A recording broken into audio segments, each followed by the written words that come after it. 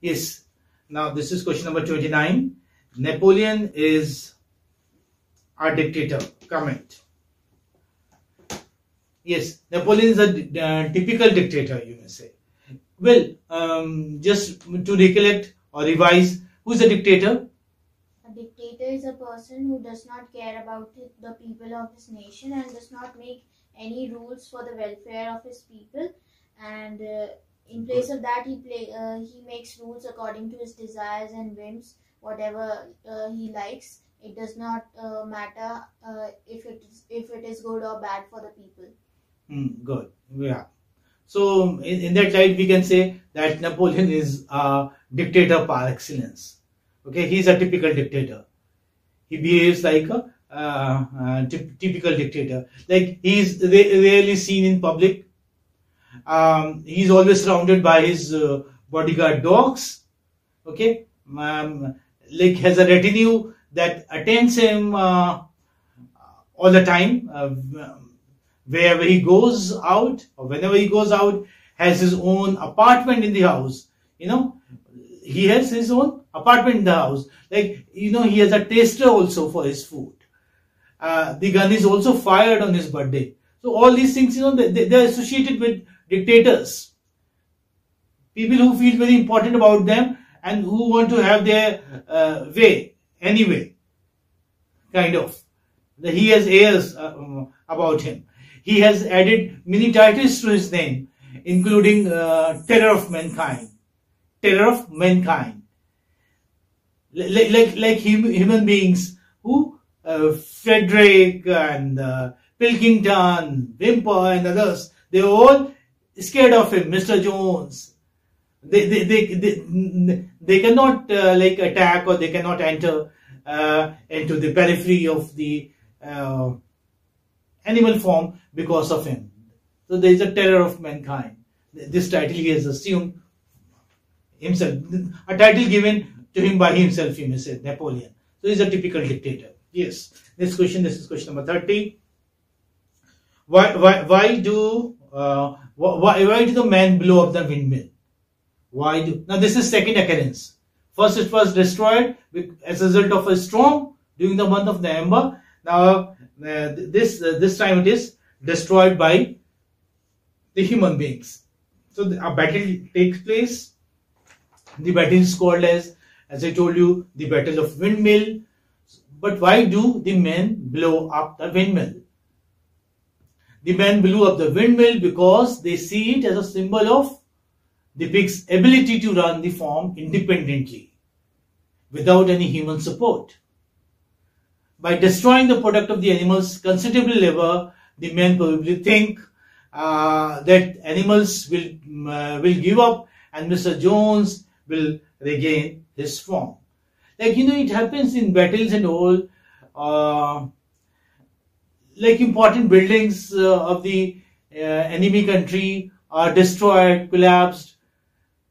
The same way the human beings do. They destroy the windmill. Okay, now this is the next question. This is question number 31. We have almost reached towards the end. Okay, there's 3 or 4 left. Yes. What is boxer's motto? Boxer, who is boxer? First tell me. Boxer is a horse. A horse, a huge horse, yes. Boxer got, you know, severely injured in the Battle of Windmill. But he does not take rest and cares about his wounds. He is in fact working himself to death. Instead of taking care of himself, he keeps on working. Although he was severely injured in the Battle of Cowshed, in the Battle of Windmill. He is not showing any recovery, and that is why his injuries, they are not, you know, healing up.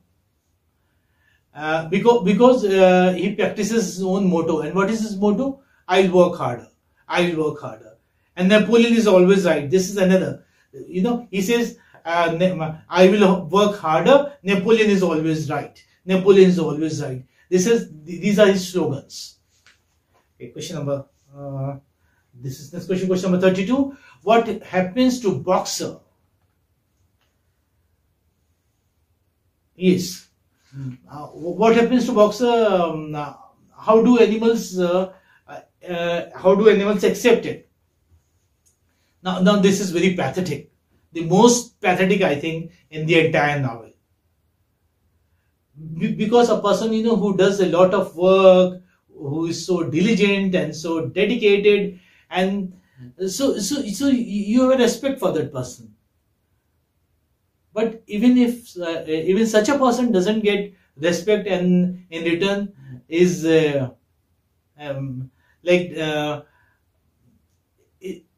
is treated in an unkind way, then you feel pity. Okay, and you feel disappointed and also indignant, I must say, indignant. Yeah. So the question is, what happens to boxer at the end, and how do the animals react to it? Boxer finally injures himself while dragging a very huge stone for the windmill, because in the Battle of Windmill, the windmill was destroyed, and Napoleon gives orders that the windmill has to be rebuilt again. It has to be rebuilt. It has to be built up again. So he was dragging a very huge stone, a very big stone. It was very cumbersome for the windmill up the hill, and is taken away to the necker. Why? Because he injures himself, and he was not showing any recovery also. So what is done? He is sold to a necker. Who's the necker? Necker is, necker, you may say a butcher. Is sold to a butcher. However, Schuyler tells animals that boxer died in the hospital. He didn't die in the hospital, but he was sold because he had become useless. So this is something very pathetic. The animals want to believe what they are told, but only Benjamin understood what really happened. And who is Benjamin? The donkey. Okay, he understood what really happened. He had tried to stop them from taking boxer, but was unable to do so. He runs after the van, the knacker's van, and he wanted to stop that. He wanted to tell other animals that the boxer is being taken away to the necker instead of to the hospital. And the money the pigs get for the dead boxer is spent on whiskey. Just see the irony. They sell it to the necker, and in return, what do they get? They get whiskey. Is it not very ironical and pathetic? It is. Question number 33. Yes, what kind of person does Benjamin remind you of? What is your opinion of such people? What makes people behave this way? Benjamin. So you may write a small characteristic sketch of Benjamin. I told you that Benjamin is a cynic, but Benjamin, sympathizes with boxer when he is taken away to the necker instead of to the hospital. So this is Benjamin's episode is important there. So what kind of person Benjamin is? You may say that he is an interesting character. Okay, he is no doubt absolutely different from others. Cynical, knowing but determined not to become involved. He is aware of, familiar with things. He is aware of, yet he doesn't discuss it with others, or doesn't voice his voice out. He alone knows what the pigs are doing. Perhaps if he had been prompt and aggressive, he might have been able to save boxer. He is like many people who know something is wrong, yet avoid it since it does not involve them until it is too late. So you understand what kind of person Benjamin is and what kind of people does he represent? He represents, yes, can you say a line on Benjamin? What kind of people does Benjamin represent? I said that Benjamin, does not raise his voice, although he sees that injustice is being done. He sees the injustice. He knows the malefactors. He knows the wrongdoers. Yet keep mum. Why? Because that doesn't involve them. Like in the story, he thinks that if something is done to sheep or to hens or to cows, then he is not involved. So he keeps himself away from them. Although he is hurt, but he does not share his inner experiences or feelings or emotions or sentiments with others.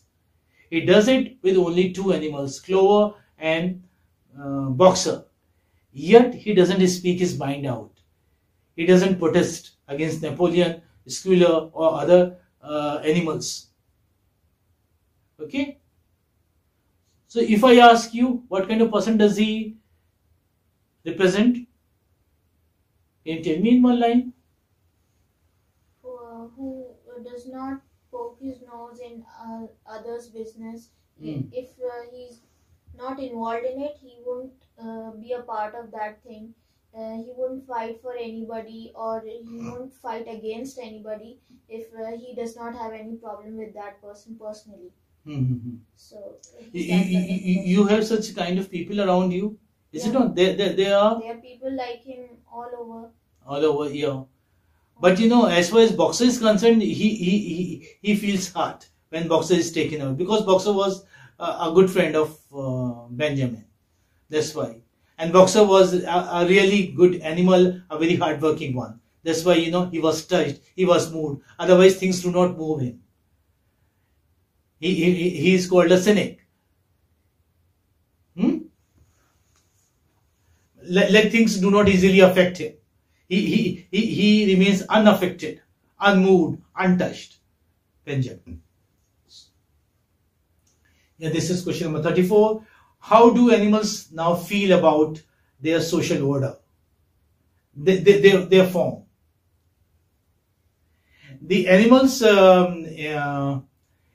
even the new ones, the young ones, who were not at the time when the rebellion took place, are proud to be part of the only farm in England run solely by animals. Okay?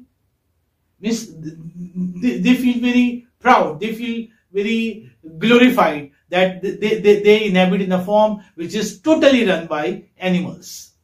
So they still believe there will be a time when man will be defeated and only animals will tread the English soil. They are very pleased that at least on this farm, no human beings walk upon two legs. They are animals who all walk upon four legs, and they are birds who have wings to fly, but there aren't men there who walk on two legs. Why? Because two legs are bad and four legs are good. Okay? So this is interesting. Yeah. And this one is second last. I must think. This is This is what drastic actions do the pigs take to shatter the animal's complacency. What is complacency? Complacency is satisfaction. Okay, contentment. Like complacent, to be complacent, self-complacent, self-satisfied. So complacency, satisfaction. So what drastic actions do the pigs take to shatter the animal's complacency? The pigs begin to walk upright on two legs. Let me know whether you understood the question or not. First, let me know what does the question mean. Because this is very important. Sometimes if you do not understand the question, you won't be able to answer it. You can write the answer well only when you understand the question. What drastic action do the pigs take to shatter the animal's complacency? Yes? Come on. Means what were the actions taken by the pigs who were the in charges of the animal farm to shatter the feeling of contentment of other animals? Yeah, good. Like, what did they do? The pigs, towards the end of the novel, the pigs began to walk upright on two legs. Okay, they begin to walk, you may say, on two legs, just as men do. So this was, this was very surprising for other animals to note. Napoleon carries a whip, the way human beings do. The pigs begin to wear Mr. Jones' clothes. A telephone is installed. And they subscribe to newspapers also. Why? Because pigs can read and write. So they have subscribed to newspapers. As the animals watch the pigs begin to resemble the humans, they were all taken aback. They were all surprised, because it was decided in the beginning that they wouldn't do any such thing which human beings do. They would not imitate the manners of men. Yet they have started imitating the manners of men towards the end of the play. So this is all very shocking for the smaller animals on the animal form. There are no longer any differences between the animals and the pigs of the animal form. The animals can finally see their true situation. I mean the small animals. Animals like cows or like sheep and other animals, the small ones, like who are being ruled. So, they could see their true situation, but it is too late to do anything about it. The sheep have been taught a new motto now. What is it? 4 legs good, 2 legs better. Just think of earlier, like if you see here, 4 legs good. Whatever goes upon 2 legs is an enemy. Whatever goes upon 4 legs and has wings is a friend. I hope you remember the slogan given by Snowball. Snowball had replaced these 7 commandments to one slogan for the sheep, because she couldn't remember. And what was that? 4 legs good, 2 legs bad. Okay, 4 legs good, 2 legs bad. Now they have changed it. 4 legs good, 2 legs better. Why have 2 legs become better? Because pigs have now started to mimic human beings. Yeah, very good. Because pigs have started walking on their hind legs. Pigs have started imitating the manners of human beings. That is why 2 legs are even better. Just see the irony. This is heart-rending, you may say, heart-rending. It's very, it is very hurting. It's annoying, it's irritating, but it is also like you feel indignant when you see such a change in your own people. What was the commandment? The last commandment, all animals are equal. Are they equal anymore? No. They are not. Who's ruling the animal form? The pigs. The pigs. And earlier it was ruled by Mr. Jones. And they are working even harder. The small animals, the ruled ones, are working even harder. So their situation has become worse. Okay, this is the last question. I think these questions are sufficient. If you prepare these 36 short answer type questions, you are going to get them in your exam. We have discussed so many questions. This one is the last one. At the end, and this is important also, the last one is very important. At the end, all the 7 commandments are erased and a new commandment comes into existence, which, however, existed since the beginning. Since the beginning, these 7 commandments, they are removed, and in place of these 7 commandments, a new commandment has taken place, has emerged.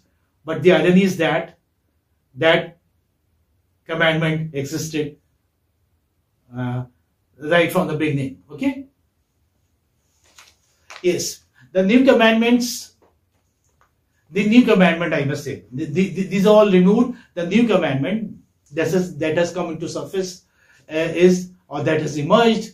All animals are equal, but some animals are more equal than others.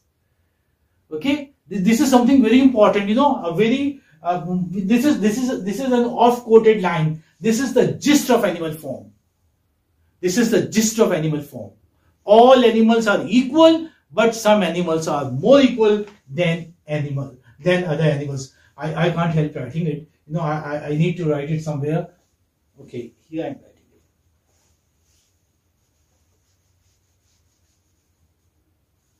And you take it down, and I am in fact suggesting you to write a descriptive answer on this.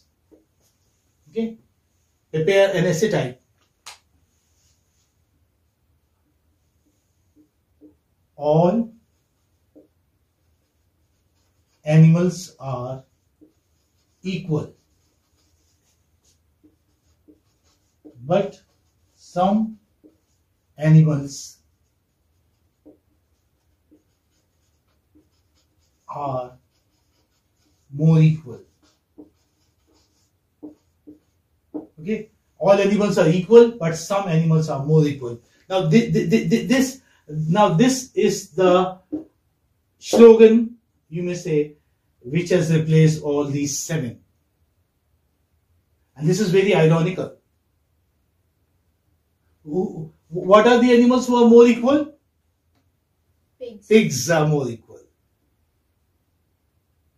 Means they are the rulers. Okay, they are ruling. Yeah. So the new commandment, now you know. What is it? Come on, tell me. All animals are equal, but some animals are more equal than others.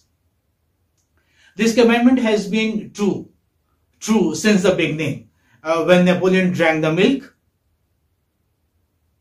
Remember, Napoleon drank the milk when the pigs had already taught themselves to read and write. When the pigs merely supervised while other animals worked. Now the pigs have openly stated what has always been true. All animals are equal, but some animals are more equal than others. Like if you were careful, if you were taking a note of it, you must have seen like they were drinking all the milk given by cows. They were consuming all the windfall apples. And what was the pretext given by them? That since they are doing the brain work, they need those things, right? And they started sleeping on bed. They started drinking alcohol. They started imitating the behavior of men, human beings. So, like, you know, this difference was all there right from the beginning. Although towards the end they clearly mention it. They wanted that there shouldn't be any confusion about it. All animals are equal, no doubt, but some are more equal. Take a note of it. This is what Napoleon, Sculler, and other animals who were the ruling ones wanted the ruled ones to note it down. Hope you understood this. Okay, thank you.